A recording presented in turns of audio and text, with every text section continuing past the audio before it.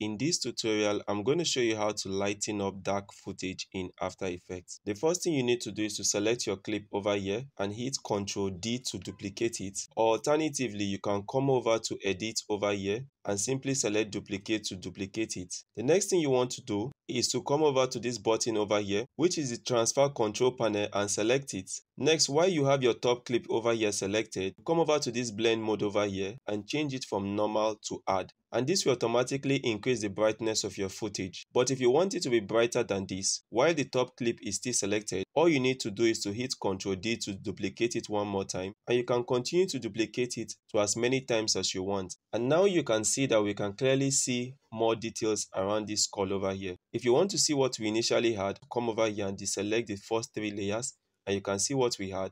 And if I select it back on, you can see what we have now.